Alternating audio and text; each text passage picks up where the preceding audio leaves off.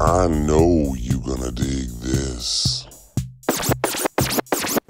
Get funky with me.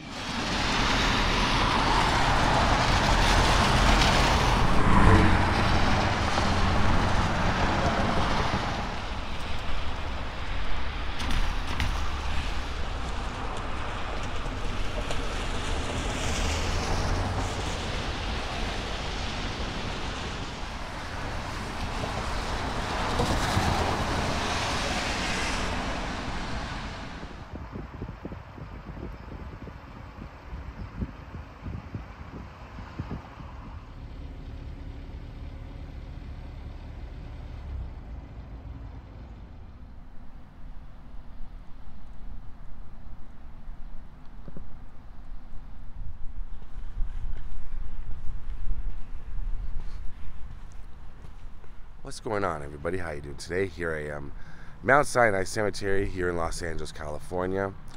As you can see, it is foggy, it is rainy, it is cold in Los Angeles. This is somewhat unheard of. This doesn't happen here. But it's gray. It's gray all around. It's just been, and started last night around midnight and hasn't stopped, just off and on. So I've been out here to this grave before, to the grave of Bob Saget, and right there is where I did the intro to that video. I remember I was with my friends Christina and Pete. We came out here. Bob Saget did not have a headstone at this point. He now does, and I'm going to show it to you. And we walked all around here in my previous video. I could put a link to that in the description, where his family is, and pay tribute to his family. Today we're just going to take a look at Bob's new headstone, see what it says. And traditionally in the Jewish faith, what happens is it's usually 30 days to 11 months afterwards that the deceased gets a headstone. It's no longer than a year, but usually within 30 days to 11 months. So he died, I think, January 9th, 2022. So family just had to put in maybe about a week or two ago. And when I do graves, I really, if somebody dies suddenly, I get a lot of messages, a lot of texts now. People saying, you got to go to this grave, this grave. Well, I like to go when there's a headstone, and when there's, been some time for family members to grieve, fans to grieve, and yeah, so now the headstone's here. I did the other video because I was just asked so much to go to Bob Saget's grave, and literally where I am is right across the street from Mount Sinai. I could walk here if I wanted to. In this weather, I didn't. And what's also interesting is just past these trees and down the hill is Warner Brothers Studios, and you pass Warner Brothers if you're coming along Cahuenga and over onto Forest Lawn Drive. You're going to pass for Warner Brothers Studios, and that's where he filmed Full House, which got me thinking as I was driving here. I was like, oh yeah, Full House is at Warner Brothers. Kind of the same with John Ritter, who's buried in Forest Lawn Hollywood Hills, just over there. They're pretty much connected to each other. And see those two white things up on the hill there? That's Forest Lawn down there. Disney ABC Studios is right across the street. That's where he taped 8 Simple Rules, John Ritter, where he passed away on the set. So it's a little ironic that two of the most beloved comedic actors are buried so close to where they did some of their most prominent, some of their most famous work. And also with John Ritter, where he actually passed away. Bob Saget passed away over in Orlando. And I did a video about where his last show was, and I'll put a link to that below as well. So let's go over and take a look at Bob Saget's new headstone. I believe it's right up here somewhere. We'll find it together. Gonna walk along the edge here. Can't remember exactly, but it's not going to be hard to find. It's right around here. The headstone. It's brand new. You can see lots of puddles on the graves. Is this Bob's here? No, that's not Bob's. Let me see. He's right up here. I could be a little off, but I'm going to figure it out.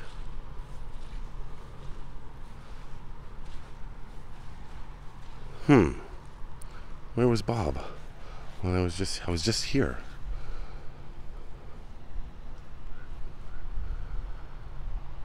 I always go on about what a memory I have, and shot down this memory. And I was right, actually. I was looking at this pinwheel, And I can remember that big granite headstone before the trees. But you get turned around a bit. But here's Bob Saget right here. I'm going to read to you what it says. Robert L. Saget, May 17th, 1956 to January 9th, 2022. Loving and devoted husband, father, son, uncle, brother, and friend. He brought people together and made them laugh. A very great man. Very nice. And his family's just down there, right around that tree there, over that side. So as you can see, somebody else has been out here and just left a rock recently, it looks like. And I brought one, of course, in keeping with the Jewish faith. So sorry, I keep the camera. I'm trying not to get the camera wet. I don't care about myself, but I'm getting very wet. But so I've left the rock. Forget where I was. Hoping the mic is picking up what I'm saying, because it's just coming. For Los Angeles, this is brutal. But so I leave a rock in keeping with the Jewish tradition, the Jewish faith. I've been doing it since I was little, and a lot of people ask me, why do you do that? And I get asked at least once a day, so hopefully people will be able to watch the video and I can answer to a lot of people that have asked me. I try to answer each time, but it's difficult. In ancient, like the biblical times, sort of, there was no headstones like these. Like, people didn't have headstones, so they would leave stones, piles of stones, as a marking of where their loved one was. Right? And then there's the practice of writing letters to the deceased and shoving them, or not shoving them, I should say pushing them into the Western Wall in Jerusalem, and with rocks. And then people would do that on the headstone. When they started to have headstones, they would try to put notes into the crevices as well and leave them down with a stone so they wouldn't blow away. Now eventually the paper or whatever, the parchment, whatever they wrote on, would deteriorate, but the rock remains. So that's another reason. That's one. There's so many different reasons. Another the reason is about keeping the soul intact, keeping the soul in the grave so it cannot be released, so it's safe. Another reason, creating a village to show your sign of respect. So lots of rocks. If you go through a Jewish cemetery, right here there's not a lot. They may have gone through today. It looks like there's some mowing going on. May have gone through this area today, but there's a rock there. It's really coming down now. But you see piles of rocks in Jewish cemeteries, and that's to show a sign of respect that you've been there.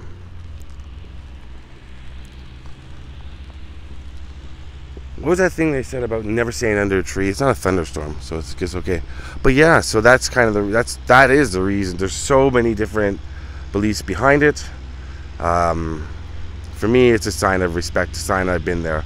I think another reason is flowers disintegrate, blow away, a rock remains. And I mostly in a Jewish cemetery, when they do their sorry, it's very distracting right now with the tractor going by.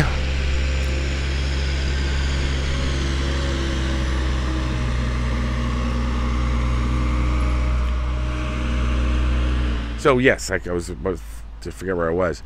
They will go right over it, and as you can see, they're indented in the ground, so the rocks usually do remain. But most cemeteries clear away flowers and trinkets that are left behind.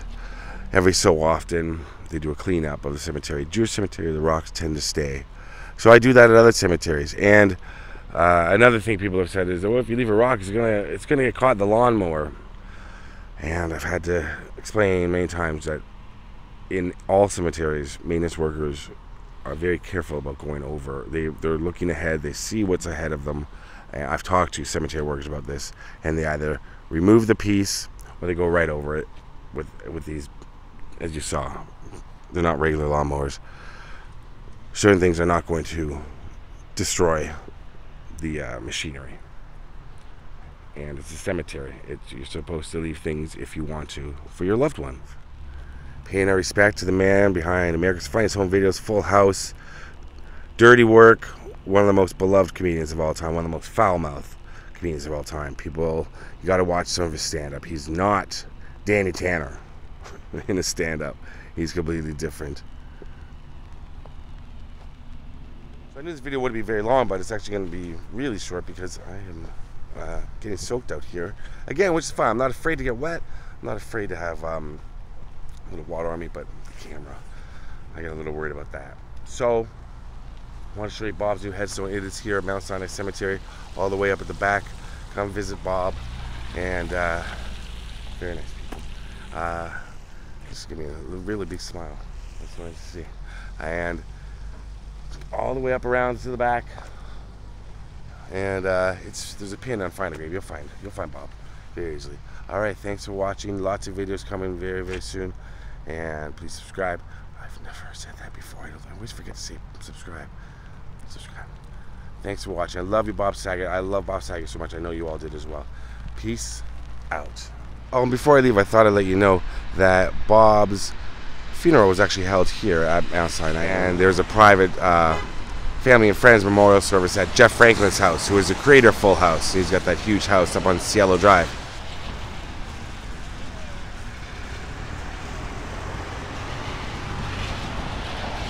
Usually. Maybe afraid of me. I'll back up a bit.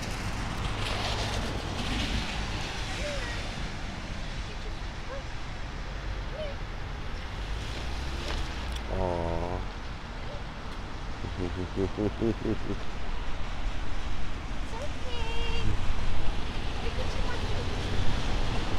So that squirrel right there is named Demanda.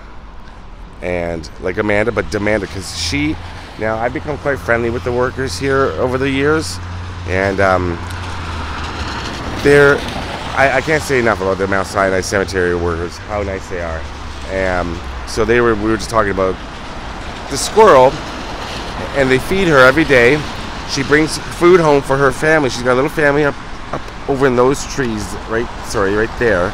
But she actually will take the food they give her something and bury it near the rocks during bad weather like this, which is rare.